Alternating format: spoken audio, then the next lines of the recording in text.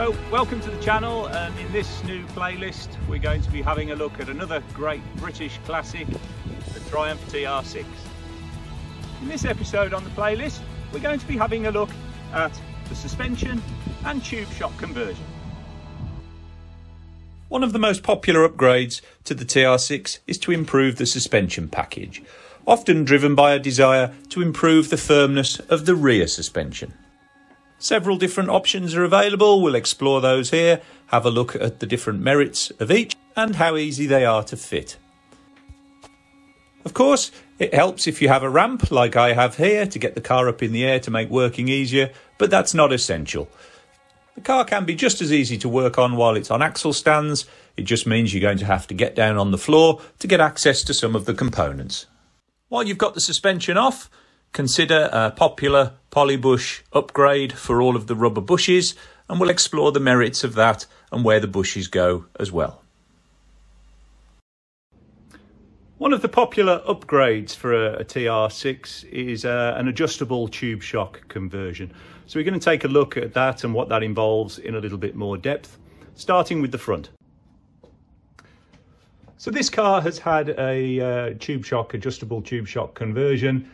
So on the front, it's a really easy change. So first of all, we've got our top shock mount here. We've got two bolts that need to be, two nuts, I should say, that need to be undone and removed. Then you can come underneath the wishbone at the front and remove these four nuts at the bottom that hold on the lower mounting. Once you've undone those four bolts, this lower mounting bracket will slide off the pins and the whole shock should be able to be removed from underneath the wishbone. It can then be replaced with your new shocker and pushed and refitted in the reverse order. The only criticism I would make of the adjustable shocks, certainly on this particular version, is you can probably just make out the adjuster wheel that's inside the coil spring here. Access is not particularly brilliant, although you can get your fingers in there to adjust the clicks on the front damper. Overall, the ride and handling with a tube shock conversion is vastly improved. You don't get the rear squat on acceleration that TR6s are renowned for. You can tune the car to your cornering or your style of driving by stiffening up the front end or stiffening up the rear end to increase oversteer or understeer to your preference. So there's three different types of rear tube shock conversion available, often referred to as type 1, 2 and type 3. So let's have a look at what each of those involve. So first of all, type 1. A type 1 tube shock conversion is simply taking the bottom of the shock off the rear mounting on the wishbone and then fitting a bracket into the inner wheel arch, screwing that through and then mounting your damper up to suit. One of the risks with this type of conversion is that as the wheel is moving up and down, all of the load through that damper is going up and into the bodywork. So in effect, the chassis is trying to push the body off the chassis, and potentially that might lead to early failures if your typical driving style is a bit more aggressive. One of the benefits of this conversion is, of course, it's very cheap. You just need to pay for the damper and one bracket. The type 2 conversion is a little bit more involved. The type 2 conversion uses a fabricated bracket to mount off the existing Armstrong lever arm damper mountings, which are here. The bracket then comes up on the inside of the inner arch and then creates a mounting for the top of the damper. So the damper is mounted to the bracket and the bracket is then attached to the existing rear damper mounts. The lower mounting is as per this. It's mounted to the back of the trailing arm. The benefits to this are that the mounting has a little bit more strength. You're going off the chassis as well, so there's no risk to pushing the bodywork off. It is a little bit more expensive, but it's a relatively quick fit procedure to be able to do that. The final type of conversion is a type 3 conversion. That's what this car's fitted with, so let's have a look at that. The Type 3 conversion, like the Type 2, is mounted off the existing rear suspension mounts. You can see this box section here, which is bolted through onto the suspension mounts. That comes up and sits in the bottom of the body here. There's then an inner section which mounts within the boot and requires the tank to be taken out in order to fit. Let's have a look at that. So the internal suspension brackets, to fit those, the easiest thing to do is to take the tank out. So let's have a look at how you take the tank out. There's a few connections you have to look at when taking the tank off. So let's see if we can get at those, use some light here. So you've got on the PI system, you've got the PRV overflow and you've got the tank return. So both of those will need to be disconnected either at the junction or at the pipe. The junction is best into the tank just to give you the clearance. You need to disconnect the main fuel filler as well. That's just a flat blade screwdriver just to release the clip. And then you can pull the filler out through the top of the bodywork. Here you can see the fuel sender. So two connectors there, just easy to disconnect. And then once that's done, we can move on to the bolts. So over here, we've got our first bolt down the side, and there's one on the opposite side as well. You can see at the back there, we've got another bolt, and there's one on the opposing side as well. And then underneath the tank, you've got bolts. You could probably just make out one there, and then easier to see is the one on the other side there.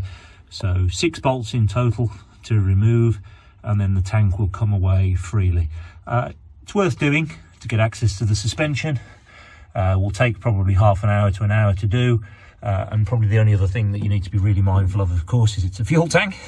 So drain it as much as you can beforehand, and if necessary, get a pot underneath and make sure you're in a well ventilated area and drain out as much of the fuel as you can before you take it out, because of the weight that you'll have to manipulate around.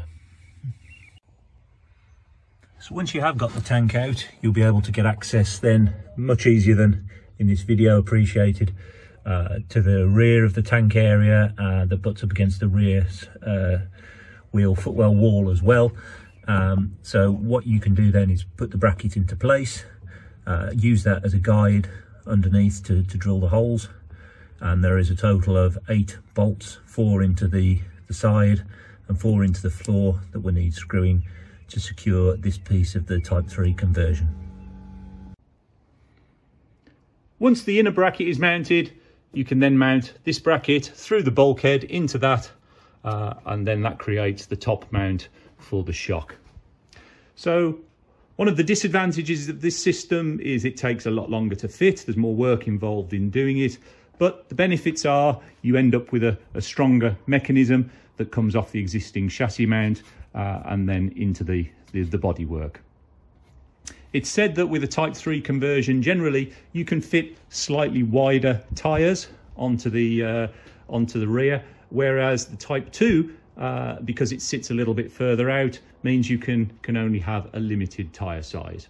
Let's have a look how much gap we've got. So this is a Type 3 conversion, and as you can see here, you can see the adjustable shock. You can see it going up, and you can see around a 2-inch gap, I would say, between the tube shock here and the rear tyre. The rear tyres on this particular car are 195, 65, 15. So that gives you an idea of how much space you may have to play with. See, the adjuster wheel on the rear tube shock is nice and easy to access here. This is a SPAX conversion, and to give you an idea, I've got this set at about 3 clicks up from the bottom on the front and on the rear, and that tends to give a nice supple ride without too much bob, but certainly feeling safe and secure in a cornering situation. If you do need to replace the bushes, one of the popular upgrades, as you can see on this car, is to go for poly bushes. So we have poly bushes on the top wishbone, on the top of the damper. There are poly bushes to locate the lower wishbone to the chassis. Poly bushes on the front anti-roll bar mounting and also on the tie rod mounting here.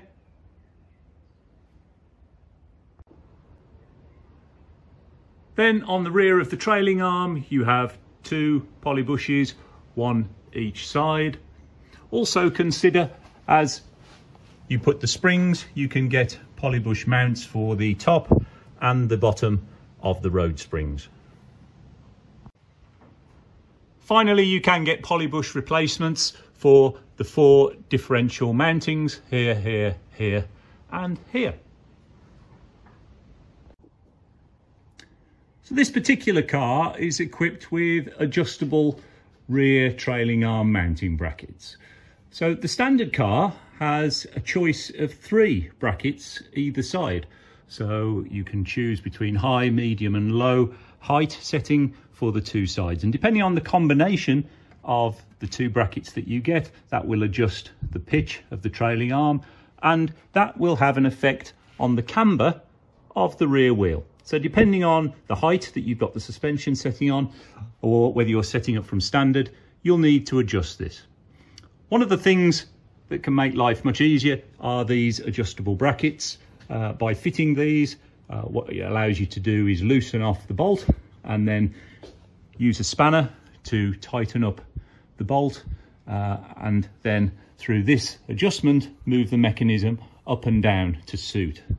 So I use a small digital camber measuring angle tool, put that onto the wheel and then adjust these to suit. One of the big benefits of that is it can save considerable amounts of time lifting and lowering the car or changing brackets, as changing these brackets is not the easiest things to do. You have to undo these bolts at the back and then slide that out to get the bolts out. So this makes life considerably easier. Once again, thank you for watching. If you've enjoyed the video, please do subscribe. Please do like the video. Please do comment. Love reading the comments and replying and getting involved with you all. Until next time.